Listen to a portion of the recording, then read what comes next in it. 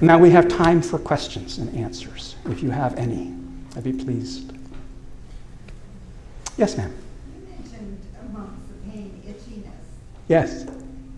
Can medication cause itchiness? I'd love to, the question was, can medication cause itchiness? Jillian? Sorry? Certainly, yes. And sometimes medication can help, sometimes there are other things that can help with itchiness. But I have had severe itchiness, and I'd much rather have a severe stomach ache than that. It's a horrible thing to have for any length of time. Yes, ma'am. You offer your books for free. Do you self-publish these? How do I offer these books for free? Some people, including my accountant, ask me that on a regular basis. These books are for free. I'll also add, there's on the little bookmark, there's another website called navcare.org. And on that website, there are 7 books that you can download, actually. They're PDF books. And they help people with navigating healthcare and other systems. There's a pocket guide for patients and families.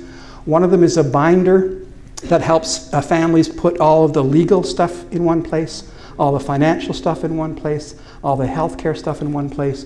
So for people who are easily overwhelmed by all the information that's demanded of them, if they earlier on start collecting this data now before they actually need it, then it's just easy to take out the healthcare piece when you go to a hospital, the financial piece when you go to the bank or to an accountant. I give them out free because I didn't have any. And I'm not going to live that long, and so I can't take it with me, as they say, and my wife actually supports me in that, which I'm very grateful for. Other questions? Yes, sir? I thought it was interesting that a lot of the things you talked about having all this stuff, it's people looking after themselves. In other words, they don't have a group or fellowship around them. Yes. And say, I have a need, help me understand yes. this or help me get that. One of the hopes around the palliative care philosophy of care is about that fellowship, that spiritual element. We are hoping that more and more faith communities go back to their roots, which is the roots of taking care of each other and not just saying hi on Sunday or Saturday or Friday night. But they're scared as well, like everybody else. If you don't know what to do, typically you don't do anything. And so what most communities need, faith communities, neighborhoods, is they need an asker, someone who will actually go out and ask people, you know, Harry's not feeling well, he's probably only got a couple of months to live. He's got a dog, you've got a dog. Could you maybe walk Harry's dog at the same time as you walk yours?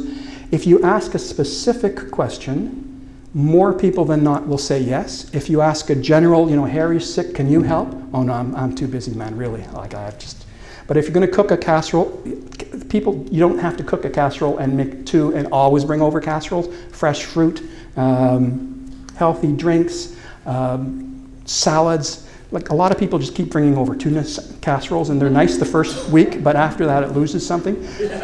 There's one group, one of the things they advise is if you live in a neighborhood of houses, and most people have a porch, is that you leave the front porch door unlocked so neighbors can come, bring food, leave it on the porch without interrupting the family from quiet time that they might be having with each other. Not everyone who wants to be nice needs to talk to you. The other thing is the fewer people that you introduce in someone's life near the end of their life, so the fewer healthcare providers, volunteers, so pick the ones that you really want to go, because every new person that you introduce is yet another person that your loved one has to say goodbye to.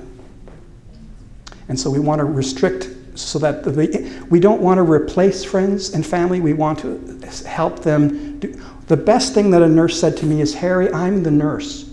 You're the son. My job is to let you be the son as much as I can. And that was just a wonderful, wonderful gift. Sir?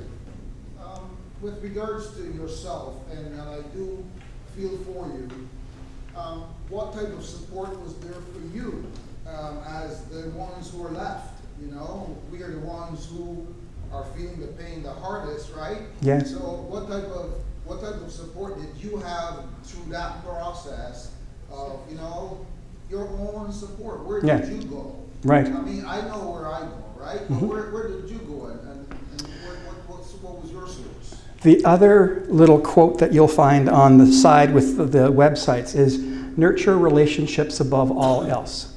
Because the best source of support are people either that you already know or new people who are interested in you as a person and who want to help, who want to listen.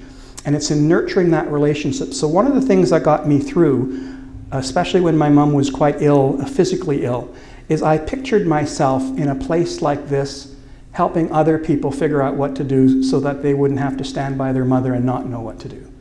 That partly helped me through. So the writing and the speaking helped me to know that although it didn't go well with both of my parents as I wished it had, what I learned and what I've learned since can help other people not have. So that's one thing. I'm a prayerful person. I don't have a specific religion, but I'm a prayerful person. So my days always end with prayer of gratitude, of what was good about today. Some days aren't really good enough, and so I have to borrow from another day. But it still always ends, before I fall asleep, I've been grateful for something. So that helps. And Jean Vanier, who was Governor General of Canada and one of my heroes, said, when in doubt, seek how to serve. And so when I'm most depressed, most unhappy, most in grief, I try to figure out how I can help somebody else without being a burden to them. Because you can be helpful and then sit down and talk for 5 hours about what your problems are. That's not really the idea. So those are some things. And then music. I play guitar.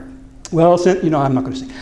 So I play guitar, and I do a lot of hurtin' tunes from rock and roll when I'm down. And the dog upstairs hides. Yeah. Yes, ma'am. You're welcome. What I found myself here, what tips you have to help with this type of situation, where you might have a friend or someone who knows very sick, don't want to impose, and should we call, should we not? Right. Wondering how they're doing. Like to visit, not sure we should or not. Right. So the question is, what tips for when you have a friend who's ill? Do you visit? Do you call a lot? I'm of the belief that I'd rather be slightly burdensome than isolate the person. One of the things I find is because most people don't know what to do, they don't do anything. And so typically I offer to visit. When I don't hear, I show up. I stay for a very short time. When I get to the door, I change my breathing because I'm quite anxious. So before I knock on the door, ring the bell, I slow down my breathing. So when I enter the room, when you slow down your breathing, you also slow down your heart rate. And so I'm a calm presence, even though I'm a little on the nervous side. And so I stay for a fairly short time. I spend as much time with the family, if they'll let me, as well as to the person I'm visiting, because it's often the family that needs more support at some times than the person themselves. I write fairly regular emails, if they're email connected, or cards. No one has ever said, geez, I wish you'd stop sending those cards. That doesn't happen. So, and I bring food. If they're nearby, I bring food, leave it. I don't always knock. Sometimes I do. If I think the family is struggling with a sense of being overwhelmed, I offer to see if we can help create some kind of circle of support around them. More often than not, they say no, but they appreciate the fact that I've offered. I give them my cell number, which is by my bed day and night. Only one person has ever, of the hundreds I've given it to, has ever called me at 3 in the morning, and they needed to, which is wonderful. So small things are much bigger than the grandiose, I'm going to come up with a float with balloons and stuff and make them happy. I don't do much of that. Some people do. Some people, you got to go with the strengths that you have. One of my friends was dying in Woodstock, Ontario. And she sent word through her daughter that Harry has to come visit with his guitar. And so I don't get a lot of command performances. The shower's too small, and so I don't do it very often, but she wanted me to come and play for her. So I went to her room, and I started playing soft music, some songs. She didn't ask for any particular song because I wouldn't have known how to play it anyway. I don't have a huge repertoire, but she fell asleep. So my voice was soothing enough in her ears, thank goodness, to give her some time just to relax and just to sleep. And so there really aren't, so that's one of the things I can bring. Other people tell jokes better than I do. Other people cook better than I do. Whatever you're good at is what you should bring. And don't do it too much, but the reverse is worse. Doing nothing, lying in bed thinking you're going to die in the next week or a month and no one calls is very, very painful, emotionally painful. Yes, ma'am. I think you partially answered that question earlier when you said, see that person as a whole person. Absolutely. Not as their disease. Absolutely. As Yep. Or 2 weeks before. And it's hard to see some people as whole because we are taught since World War II, before World War II, the natural progression of diseases like cancer was that you got thinner. No big deal, that's what happens at some point. You stop eating as much, you don't drink as much, your body starts to slow down and you get quite gaunt, and that's just a part of nature. After World War II, we started seeing pictures of concentration camp survivors or not survivors. And we started equating falsely that experience to dying of a disease. And that false comparison scared most of my generation, the boomers and younger, because we had never seen someone die naturally at home before. And so we didn't know that it was natural. So we wanted to feed people when they weren't hungry because we wanted them to be happy. Well, at some point you're just not hungry anymore. And at some point you're just not thirsty anymore, and that's okay. Trying to feed them makes us feel perhaps better, but it does not help them feel better. Other questions? Oh, come on. Yes, ma'am. Do you ever go into nursing homes and talk to them? Have I ever been to nursing homes and talked to them? One of the first questions I ask when I speak to staff at nursing homes is, how many of you would like to live here? I've had 2 people raise their hands in the 30 years I've done this. And more importantly, how many of you would recommend your job to your children? And again, very few hands go up. And I said, so that's where you need to start when you think of who you are caring for. The person who is there doesn't want to be here, and you don't want your children working with them. So they are already devalued in your eyes, and your job is already devalued in the community's eyes. How do you raise the level of support and care in this home to go above both of those so that in fact you are proud of what you do, you can see yourself, imagine a type of nursing home where you'd want to live, and you'd be proud if one of your children chose to work there. And so that's how I frame my conversation around end-of-life care, but just care in general. I had a friend who lived for the last 10 years of his life in a nursing home, and it was a step up for him. Joe gave me permission to tell the story before he died. Joe grew up with a developmental disability. He couldn't make change in the family store. And so they didn't know what to do with him. This was before we had lots of services. And so he was sent to Whitby Psychiatric Center for 27 years because he couldn't make change for the family store. And then he was moved into group homes in the community that were worse than Whitby Psych were.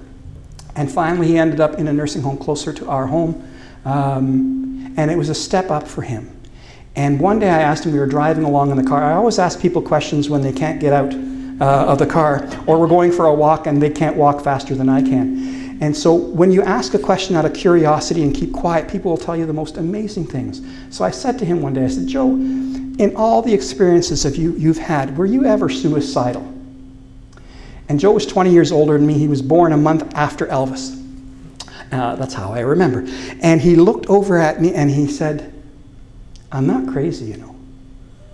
And so his life, this is a perfect example of what quality of life, why we can't measure quality of life. For him, the joys of his life were smoking and drinking coffee and sitting in coffee shops and watching the world go by. I don't think that that would be enough for me. But in comparison to what he'd experienced before, it was much better because he had the freedom to sit in a coffee shop without someone telling him when he had to be back. And he could come over to our house and have a beer even though he was on some meds, and it didn't really affect him all that much. And our dog loved him and licked his face, and it was the only, not human touch, it was the only touch that he got from something else warm. We gave him hugs and stuff, but our dog just kissed his face. The nicotine just drove my dog nuts. And so he just loved licking Joe's face. And so we can't measure someone's end-of-life quality. That just isn't possible. So he died before he wanted to, because although we had 3 backup systems in place for the 1.5 weeks we were away on vacation one year, he was admitted to hospital the day after we left.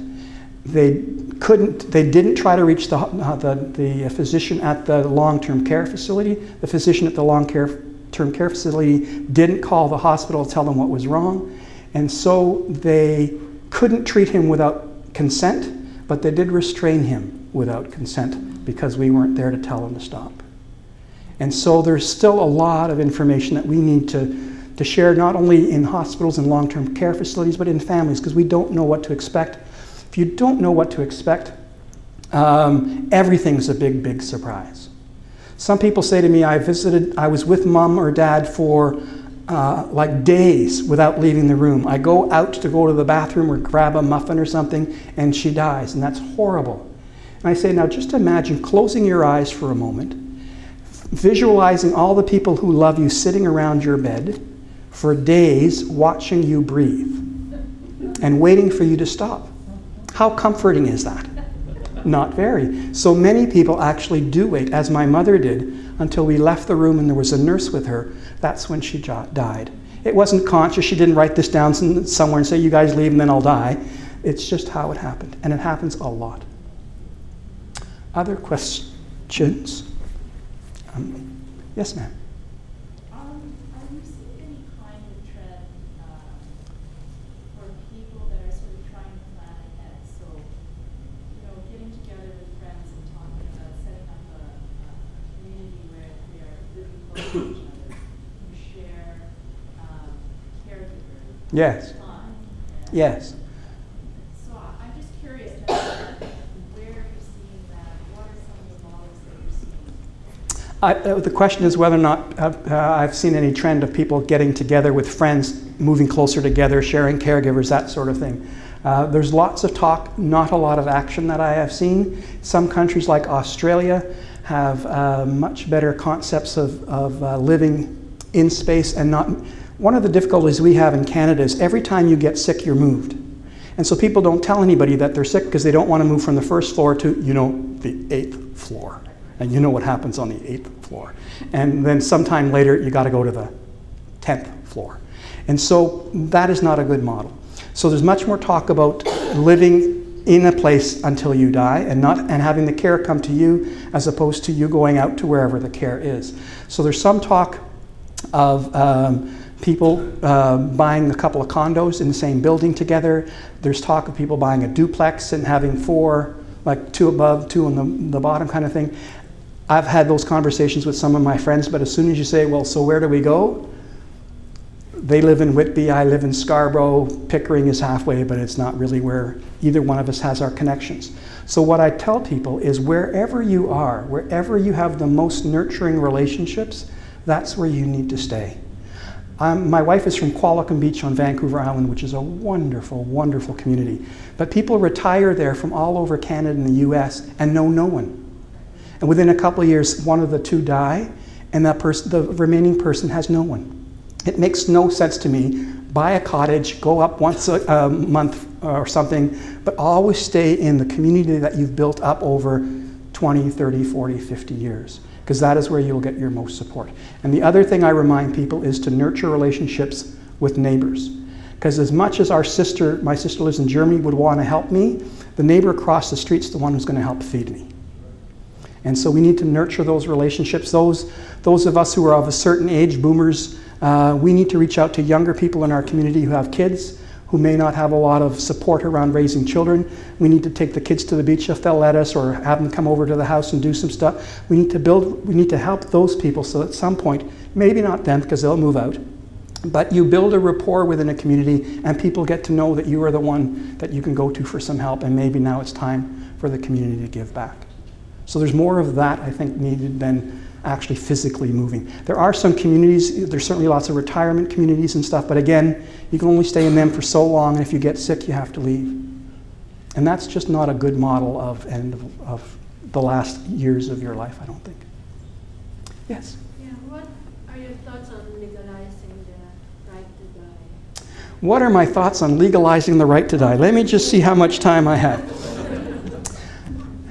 I look at this from, and one of my books is called Hospice Care or Euthanasia. I look at this from a very practical standpoint. I don't look at it from a religious or moral or ethical standpoint. I look at it from a very practical one. The 2 systems that we are involved in that are most discriminatory to people who are devalued are our healthcare systems and our legal systems. And the 2 people we want to go to for help in choosing when to die are the healthcare systems and the legal systems. And for some people that makes sense because they are valued in their communities and they will probably get the care and support that they need. I just know too many vulnerable people who would be at great risk. So I'm working on a publication and presenting it in Spain, in Madrid, in June on, is there any place for assisted suicide in healthcare? And my argument will be no. Everyone needs to know that when you go to a healthcare practitioner, their only concern is your care. If you would like to have the state sanction your death, which is what this law will do, then you will need some controls in place to do that. But we have to remember that everyone has the ability now to refuse treatment, to stop eating, to commit suicide or to die by suicide, as many people prefer the language to be. And so I'm not arguing against any of those things, but when you want it to be a sanctioned act, I can kill myself as easily as I can get someone to help me to die. When it becomes a publicly sanctioned act, then it needs a publicly legal framework in which to provide that support. The person who needs to be creative around my pain and symptom control cannot be the person who also knows how to change that prescription to something that's lethal. And from a practical standpoint, economics plays a huge part in this law in the countries where this takes place now. And in Oregon, for example, a number of patients who have asked for payment for treatment for cancer have been told that they cannot, it's too expensive, but Oregon State will pay for their assisted suicide. So when it is an economic, so it's those dangers, and people say, yeah, but that would never happen in Canada. So I go back and I go through the history of who are the people who are discriminated most in healthcare. Why are they discriminated against? What does that mean in the way of not being offered treatment or being offered palliative care sooner than somebody else? All of those practical considerations need to be looked at before we can give such a broad scope as will help someone who has unbearable pain and suffering.